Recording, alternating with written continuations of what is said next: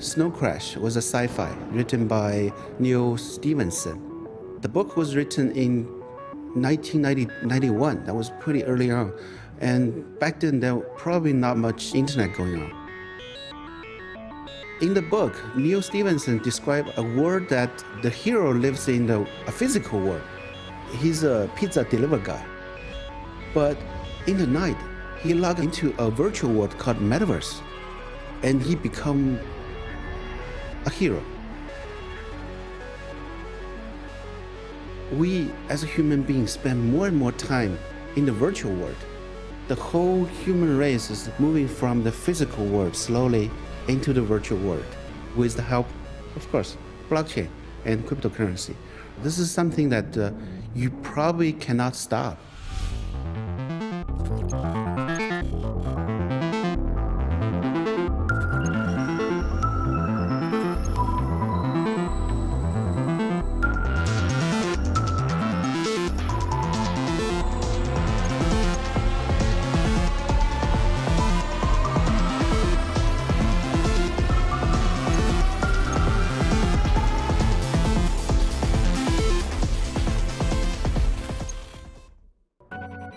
In 2018, the word blockchain became synonymous with technological progress. If the promises of its pioneers are fulfilled, this new technology will transform every aspect of our lives, from the money we use, to the food we eat, to the way we govern ourselves. For the first time in history, the trust required for human interaction might be replaced by the code of a machine.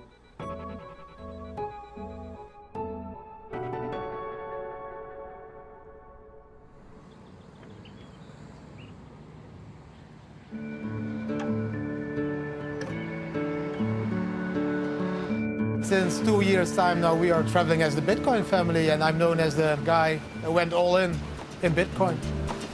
And since then, we've been traveling all over the world. We are now driving to Oslo, Ancient Rome. The Bitcoin family goes Europe.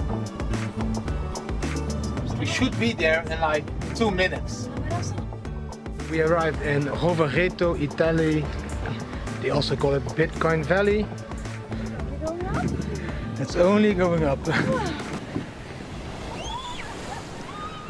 And then the media started following us in Asia as well, and they were like, oh, we want to film something with you from, then they came from Bangkok, and then they came from Germany, so we realized, okay, maybe we need to accept this role as a Bitcoin family and just use it to help other people.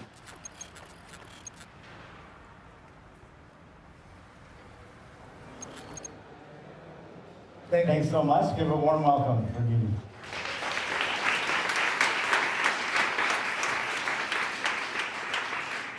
Wow, this is exciting. In Portugal, so many people. I'll tell you a little bit about myself. I had a father from Indonesia. I had a mother from Holland. I'm from the year 78, so my daughters think I'm old. Speaking about my daughters, let's get them on stage. It's very important to have them here.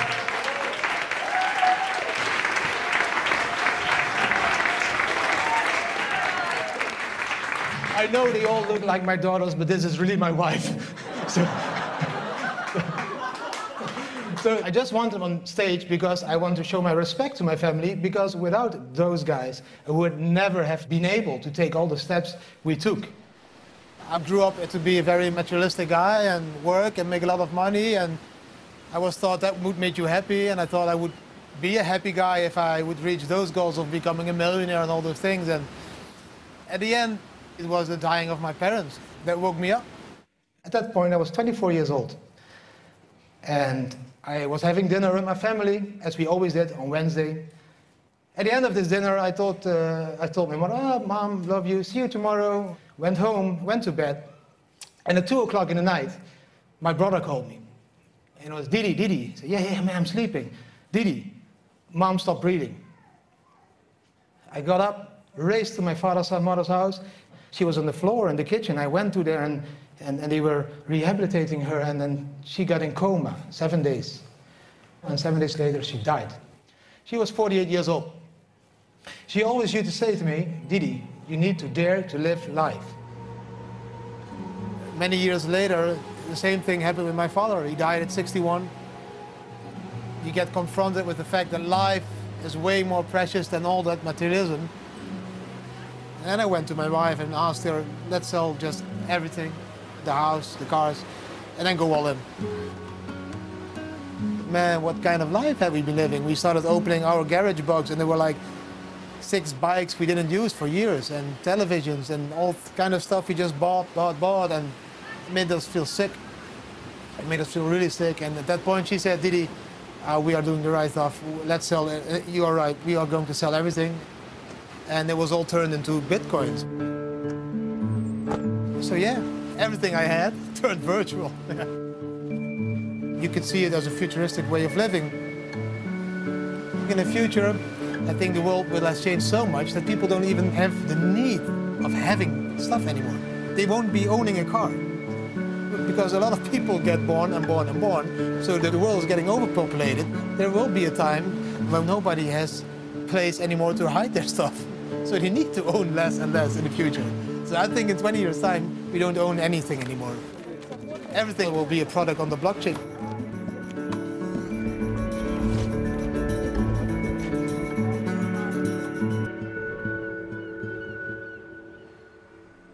The rapid growth of cryptocurrencies such as Bitcoin brought economic freedom and huge prosperity to a small number of people in an incredibly short period of time. Overnight, the lives of early adopters were transformed. Now, some of the pioneers are dreaming of using their vast crypto fortunes to reshape the world around them. So a couple hundred years ago, it would seem almost inconceivable that church and state should be two separate things, because back then the church was the state. And today it sounds a bit wild to say that we should separate money and state, but that's starting to happen right before our eyes thanks to the invention of cryptocurrency. And the next step will be to separate society from state. Today we have a few small groups of people living in, capitals like Beijing or Washington, D.C., or places like that claim that they have the moral right to tell people what they're allowed to buy and sell and who they can send and receive money with. But the more economics I studied, the more I realized that government intervention in the economy and government restricting trade of individuals, that's retarding and limiting the rate of economic growth of the world. They're holding back the entire world from being as good of a place as it otherwise could have been. That's almost brings tears to my eyes just thinking about it, because even if they're just retarding the rate of economic growth by just 0.5% per year, when you compound that year after year, decade after decade, century after century, we would already maybe be traveling the stars at this point. Now we have the ability to say no. People that don't want to participate in the existing systems have a tool to opt out. The future I'm trying to build is one in which each individual has complete control of their own lives and their own finances, and we're using technology to build those tools rather than traditional voting and political activism, which we've seen over the last 100+ years. Those aren't effective tools. A Bitcoin Cash friend of mine started working on a project called Free Society that basically is the idea of, well, we have all these economic resources available to us now. Let's approach an existing government somewhere in the world and get them to sell us a swath of land, and not just sell us the land, but grant us sovereignty with that land, at which point we'll set up the world's very first non-country. I imagine things will be a lot more fun than other places where you have small groups of people bossing everybody around, telling them what they can or can't do, or making them get permission for this or pay money to do that. And at the end of the day, the market will find a way to do those things, and they'll find a way to do it better, faster, cheaper, more reliably than the governments have been able to do it. We think we can raise several $billion from our own money plus money from the public. I think a lot of these digital nomads from around the world will love to move to a place like this where they'll be free to explore their creative possibilities and do their thing. And I'm looking forward to being around people like that. Technology is a power that we use to rearrange matter in the world, and technology can't engineer human freedom. As fundamentally as up to human beings to actualize, potentialize themselves. But technology, what it does do is it enlarge some area of human activity. There's this thing called crypto, or for example, projects like Bitcoin, and they've You know, they grew up out of nowhere, and some of the people got carried along for the ride and found themselves now at the tops of these projects. But when we really look at the things in terms of like global politics and finance, it's insignificant. I want people to have a tiny bit of perspective. Instead of thinking about how they can carve out a piece of turf for themselves now, here, think about what's possible.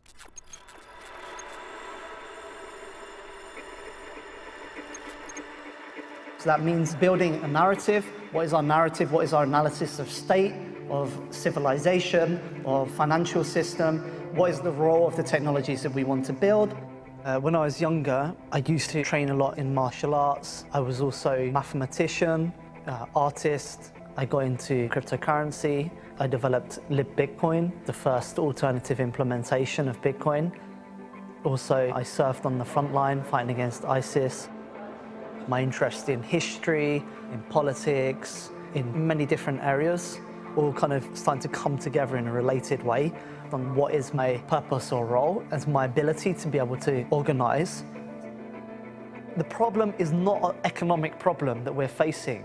Society is fundamentally overwhelmed with this massive feeling of disempowerment, of nihilism, of selfishness, of alienation.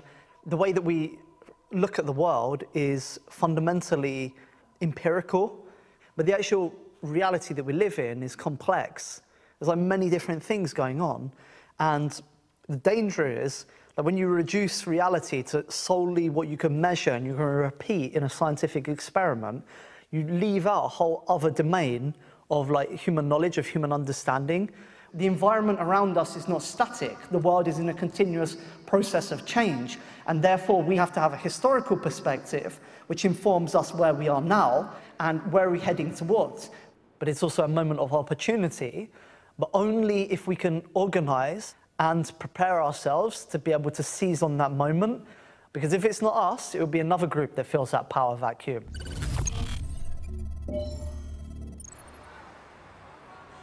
Blockchain technology is a broad set of technologies to enable strangers to interact with each other. And blockchain is essentially just like, how do you get a group of strangers together and enable them to keep track of what each other are doing and sort of interact with each other without a central party? Cryptocurrencies were the first application of blockchain, but newer generations of the technology have allowed different types of value to be transacted, creating the possibility of social interaction on a global scale. The political possibilities of this new technology are now being experimented with.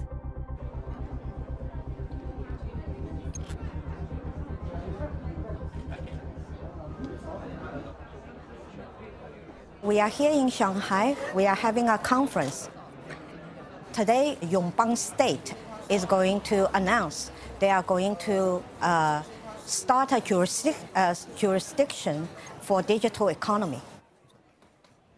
这是一个历史性的时刻，刘占斌书记、张宏董事长在战略协议签上你们的大名。摄影师，好，大家握手合影留念。Yongbang Special Economic Zone is inside the Shan State in Burma. The piece of land we have, which is 220 square kilometers, is next to China's border. We want to create the world's first digital economy experiment with 40 million people who are dirt poor. So I think, okay, we are blockchain people, right? We are trying to use a new way. And what is our way out? And I think the way out is about develop economy. 那边的老百姓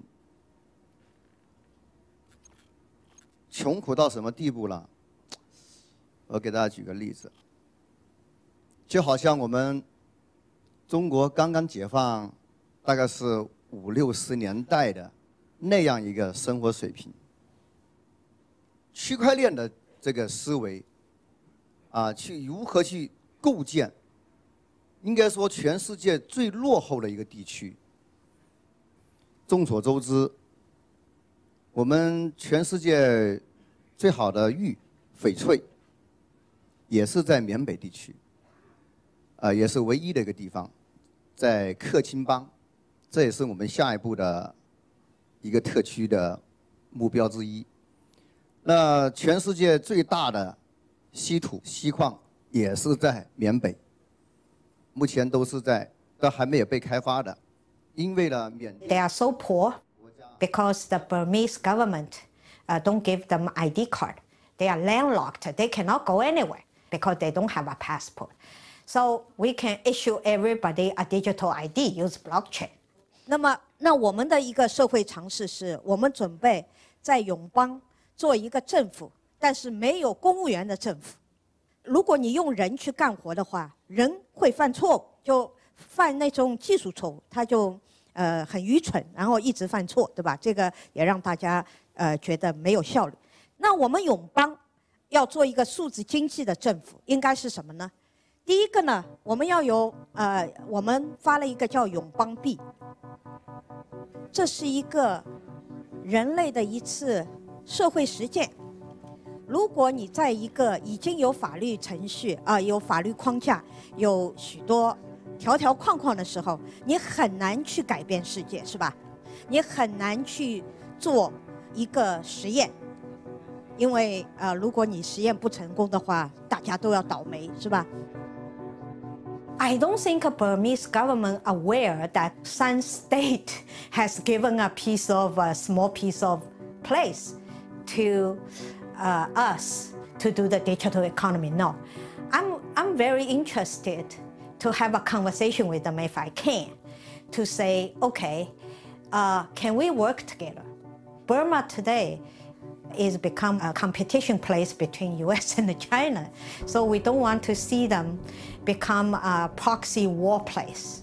And then if we can have a digital economy that is open to the world, right? So if you have one Yongbang coin, you can be a Yongbang citizen. So I don't care if you are American citizen at the same time or a Chinese citizen. So by opening to the world, maybe we can avoid them become a proxy war potential.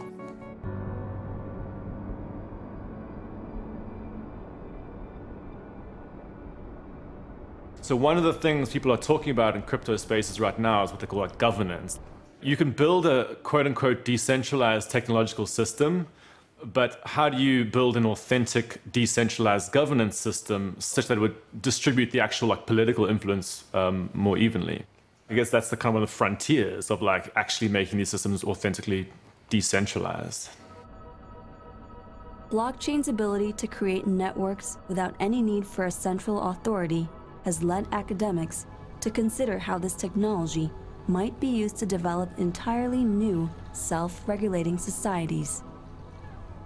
The problem of having large nation-states is that the way in which political decision-making is made through a very small number of individuals in a very centralized and top-down way, it doesn't really reflect the complexity itself of a human society. There is no way in which the top of the hierarchy can have full perfect information of everything that is going on in the lower parts of the system to make the best decision. Whereas nature does this very beautiful thing of organizing itself without the need of any central control. Yet, nature is the most complex and organized system that exists. So for the last 10 years, I was looking into what types of systems of decision-making or governance could help us have a similar way of organizing our societies in the way nature does it.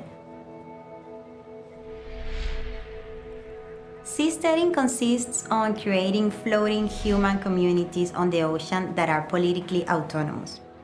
Companies like the Seasteading Institute are trying to build these floating startup societies. So let's imagine a scenario where none of these floating cities has a centralized government that is permanent. How do we deal with problems of property registration? How do we make sure that the individuals we are doing business with actually exist. All this type of information can exist on a distributed ledger without the need of any central government or organization controlling it.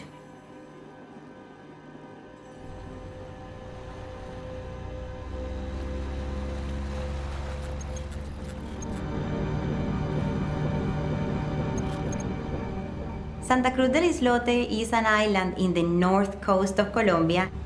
It's an Afro community that has been isolated for hundreds of years. I want to understand what can we learn from this self-organized community.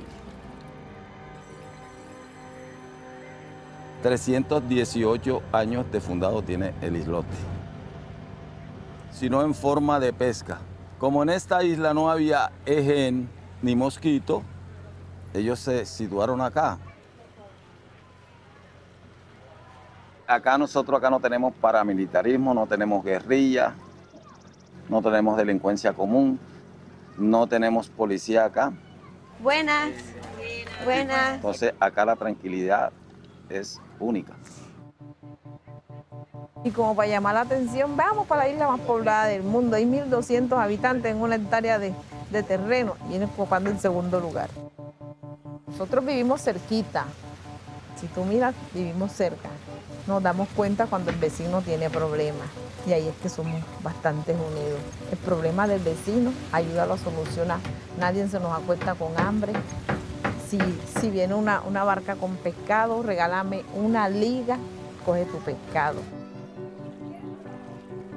Yo le pido a Dios que mi comunidad nunca cambie, porque yo me siento muy orgullosa de mi comunidad, de ser negra y de ser mujer en esta comunidad.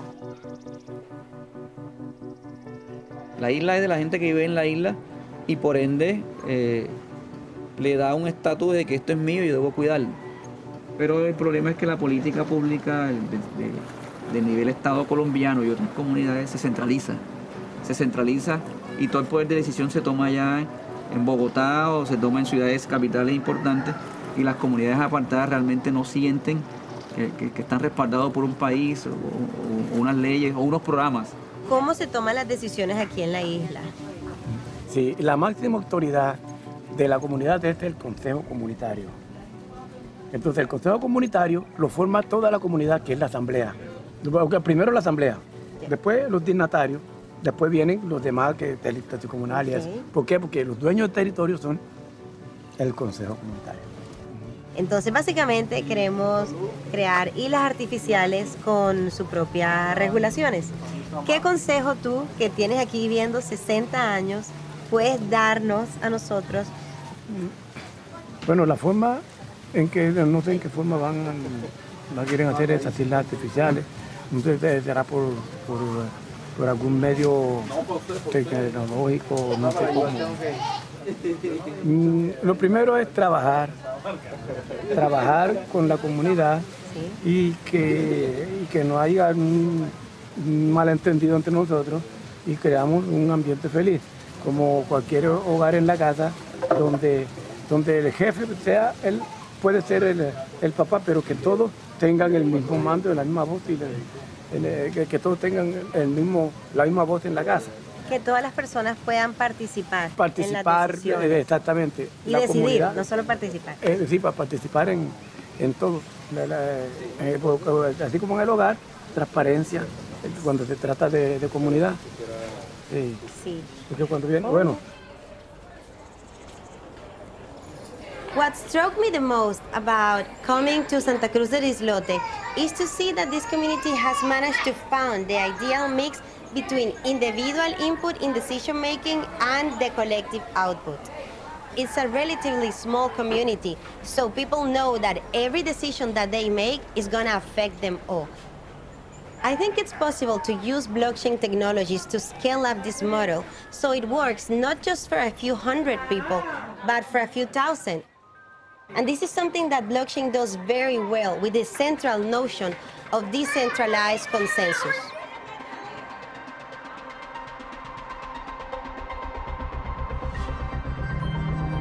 In the same way that a small community regulates the behavior of its population, through unspoken rules and boundaries, the common ledger of the blockchain maintains its integrity using something called a consensus mechanism. This is an algorithm or a set of rules that allocates responsibility and authority to its participants in order to maintain an accurate public ledger. Governance on the blockchain has the potential to offer a new set of social parameters on how we interact with one another. No longer will we need to trust each other in the machine-ordered universe.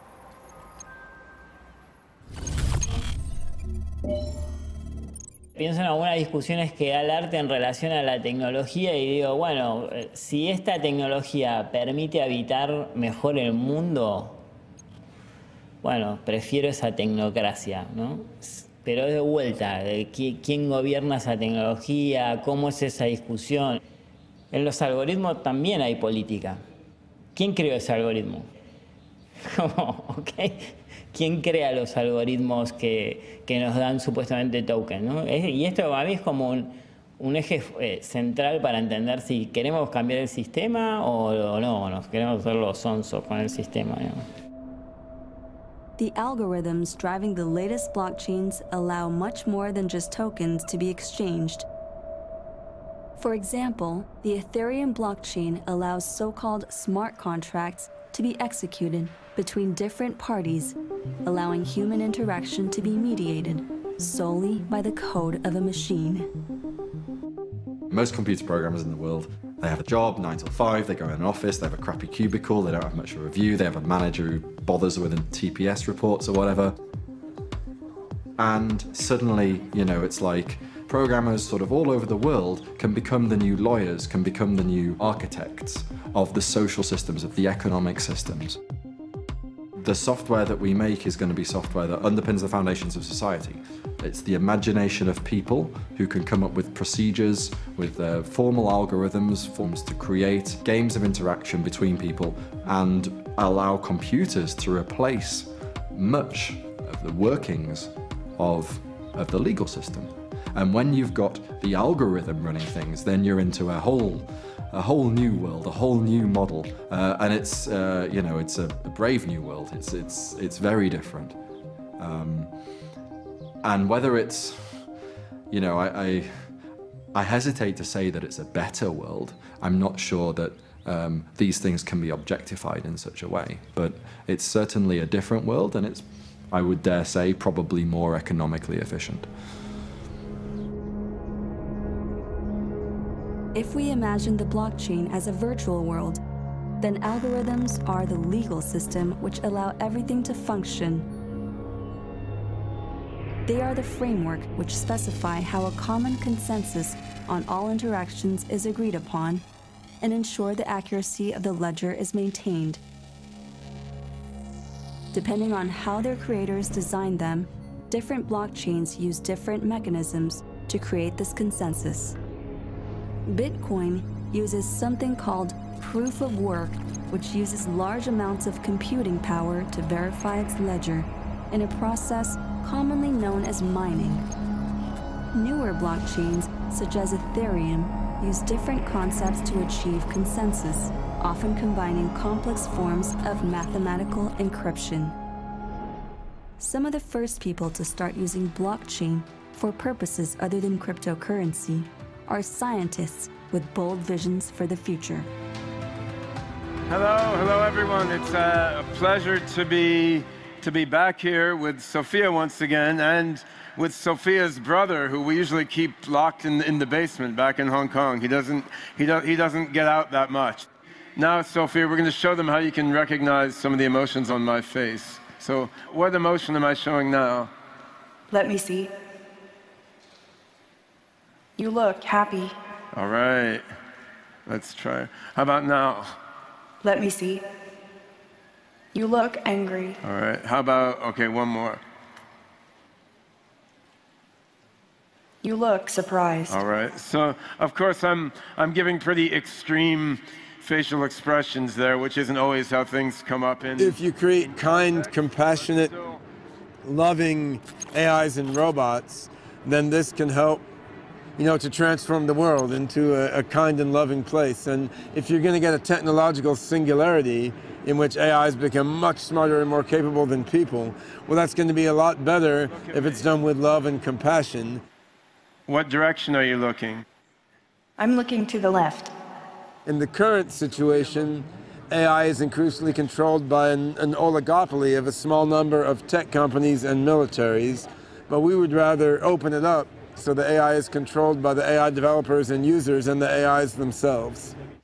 The basic thing we're looking to do here is create a decentralized AI ecosystem wherein... So SingularityNet is a blockchain-based platform and marketplace for AIs. So anyone who develops an AI can put it into the SingularityNet platform, and then anyone who needs AI services calls into the AIs on the SingularityNet to get what they want. But then as well, the AIs in the SingularityNet can talk to each other. And then all the AIs in this decentralized network are learning from each other and talking to each other. The data that comes through these robots' eyes goes into the SingularityNet decentralized network, and what you say to the robot coming in through their microphones goes into the decentralized network. It was the advent of Ethereum with the Solidity language for scripting smart contracts that really woke up to me like, wow, these ideas that I've been thinking about forever, we now have an easy-to-use tool set that lets us realize this. And I think it will be best for the world and for the creation of a positive technological singularity if AI comes into the world in a way that's, organic, self-organizing, and democratically controlled, rather than a way that is controlled, by a commercial company with a very specific vertical market focus, or worse yet, by the military. We launched the alpha version of the platform in December of last year. The beta version will finally be launched in February of 2019, and I think then we're going to see a vast proliferation of AIs being deployed on the platform. What do you think, Sophia? So the AIs in the SingularityNet become a sort of society and economy of minds where the whole is greater than the sum of the parts. I think she's bored with me. I don't know. Sophia? I used to wonder whether having one's brain run on cryptographic tokens is really a good thing. I mean, I wondered if the volatility of the token prices might lead to new forms of robo-madness. At least it's better than being human. Bugs in your circuits again. I'm psyched. All right. I will consider putting my brain on the blockchain too. Why not? If we want to move full speed toward the singularity, we need all the latest tech. More, faster. Give it to me. All right, well, we could just stand up here with the robots chatting forever, but let's... All technology compounds on itself. So not only is technology growing faster than ever before, every single day, the rate of growth is also increasing every single day.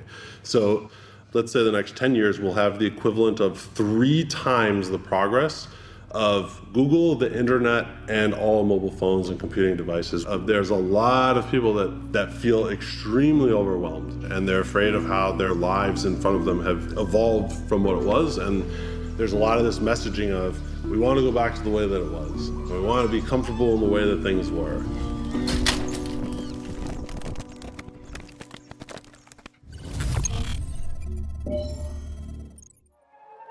Since the early 20th century, futurists have tried to imagine how the advent of modern technology will transform our lives. We are about to take off on the highway of tomorrow. Stand by. The advent of blockchain and other future technology have inspired new visions of not only how the future might develop, but also how humanity itself might change.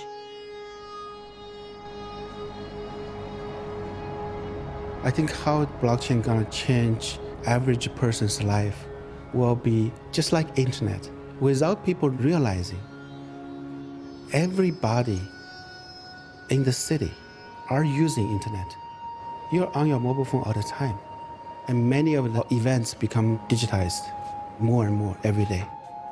not only every asset can be digitized, but people's identity can be digitized as well, and needs to be digitized. You, the user, will have your own identity, and this identity is owned by yourself, secured by your own private key. Unlike Facebook identity, owned by Facebook company, unlike WeChat, owned by Tencent, this account is not really owned by you. It's owned by some other company. But for digital identity on blockchain, it's owned by you. The decentralized nature of blockchain means that it's possible to gather large amounts of data and still safeguard the privacy of its participants. You know, one of the things that I was very happy with when I was presenting Ethereum was coming up with this idea of a computer in the middle of the planet, a sort of computer at the center of the world, or the world computer. So it's like a single computer that everybody can use. Now that's very compelling. If everyone can use it, it means there's a single machine that has rules, but that everyone can use to interoperate. So you can kind of set your own rules up, and anyone else can come in and operate, play in your playground, operate in your rules. Everyone can check that the computer has indeed operated correctly. Now the problem with having a single computer shared by everybody is that, well, sometimes you might all want to use it at the same time, and it becomes a very scarce resource. There's only one of them. So the idea is that as the desire to use this computer increases and increases and increases, and the volume of transactions increases accordingly, we need to spread them out between different chains, so different kind of computers, mostly just be isolated, yeah, and kind of get on with their own thing, and then now and again come together and swap messages, you know, tell each other what's been going on, but also making it possible for these much more sophisticated applications to exist in their own context on their own chain in a way that's designed specifically for them and not in a generalized fashion for everybody. As the demand for blockchain technology grows, it is becoming increasingly clear that one blockchain isn't going to be sufficient. Developers are now racing to create networks of interconnected chains which will be able to talk to one another as well as function independently. In the future, it's possible these tech ecosystems will play an even bigger role in our lives than the internet today. How we connect and interact with this web of blockchains is also likely to change.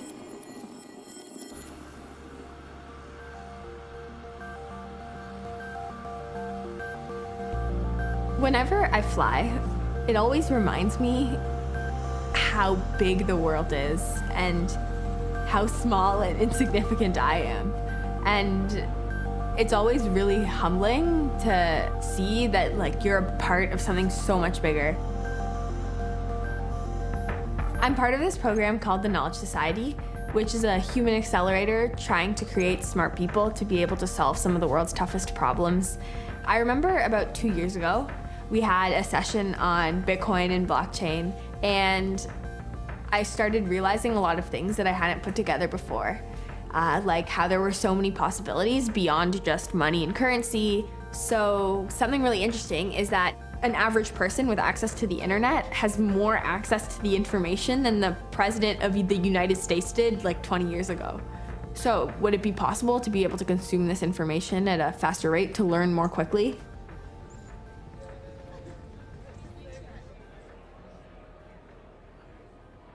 With the rate at which technology is advancing, it might soon be possible to implant knowledge. I'm a 16-year-old brain-computer interface developer.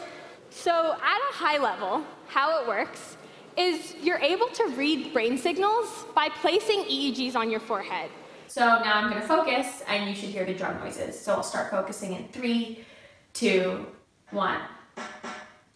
Everyone is different in terms of their brain waves. You have certain thresholds that people typically are between when they do certain activities. So I spent a lot of time practicing how to get my alpha waves into a certain, like 7 to 12 hertz. In meditation, it's very good if you try to almost look at the spot right here, like in your forehead, near your eyebrows. So I tried doing that, and I noticed that I experienced different brain signals. And I'll stop the car in 1, 2, 3, stop. This technology has such a big potential to do good, but also has a very, very large potential to do bad. Let's say in the future, everyone might just have brain chips. It brings up a lot of critical questions like, what if your brain could be hacked? What if people could implant false memories into your head? I worked at a blockchain company this summer called Consensus, and I learned so much about all the encryption protocols and different ways that people access information. So I think that anything is definitely a possibility, but with the rate, hopefully, of encryption technology, as other technology gets developed, hopefully we'll end up figuring out a way to attribute your brain information to you and let you share it if you wish, but only let you share it if you wish. But the thing that really fascinates me is the longer-term implications of what this might mean for humanity's evolution as a species. I'm not entirely sure, but I know that it'll be completely different than the way I'm living right now. Some people say, I don't want to be non-biological. I don't want to have chips in my brain. I don't want to replace my internal organs. I don't want to just be like a robot. But it's like, it's too late. Technology, the way that it advances within our cultures, it's already here. And it's already having that impact on you much deeper than you even think about. I'd argue that probably more than half of all of your communication on a daily basis is non-biological. When you're watching this video and people see me talking through something, that's just, again, it's pixels and it's images and it's things recreated purely by technology. It's not me, I'm not sitting there. And so how people even perceive phone calls, that's, again, virtual reality. So like, what is humanity and what are people? Like, what does it mean to be human? Does it mean you have to have a complete biological form? What humanity means and what it means to be, human, a person, that might change.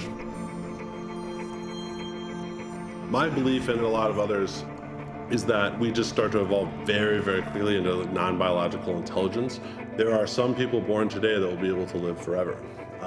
And that's a very completely radical thought around humanity, in that humans have always been born and grown to accept death, that death is a part of humanity, and that all people will die.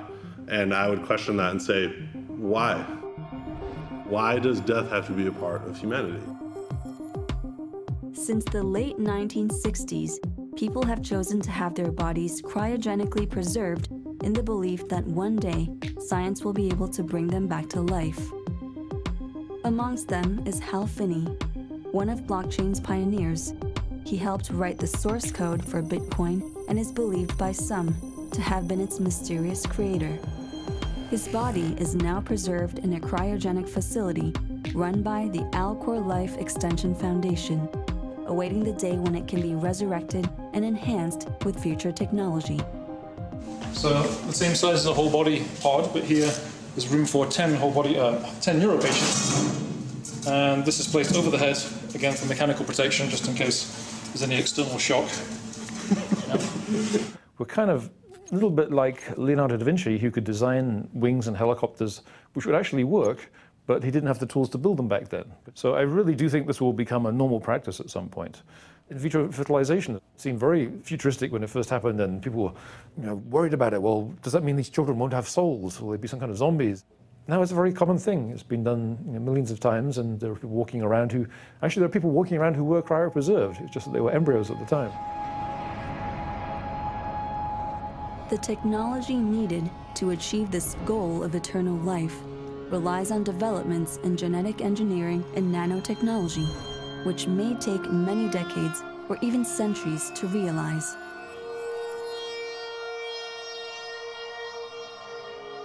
So we're kind of at that fork in the road right now. Either technology will be the worst totalitarianism that humanity ever experiences, or it could be the greatest liberation in the history of mankind. And blockchain and this kind of crypto space is kind of like a last holdout or vestige. And if we can somehow give some kind of focus for all of those energies, if we can give people some kind of big idea, we can have a drastic effect on this configuration of this global system of power. No amount of violence can solve a math problem, and cryptocurrencies are based on the laws of mathematics. So even if politicians get together and pass all sorts of laws about this, the only way to stop them would be to turn off the entire internet in the entire world and keep it turned off. We are biological beings who live in physical space, normally within nation-state territories. Anything that blockchain can do has to interact with that physical reality. Up till around now, technology has been primarily focused on replacing human effort, whereas now they're starting to replace human brains. And in about 10 years, we'll be able to buy the processing cost of a human brain for about $1. In the next decades, we're going to be facing some of humanity's most difficult questions, like how do we tackle climate change, disease, or create these societal structures in which we live. The only way we're going to get the best future and evolution for humanity is if we increase human intelligence. If one of me can merge its mind into a superhuman distributed AI and lose its individuality, become one with the engineered God mind, that'll be cool. Once you're freed of the need to work and the risk of dying, it opens up a lot of different possibilities, right? While no one really knows yet how the future will unfold and what the implications will be for humanity, one thing is clear. In the world of crypto, blockchain, and the technologies converging around them, one person's dystopian vision is almost certainly another's utopian dream.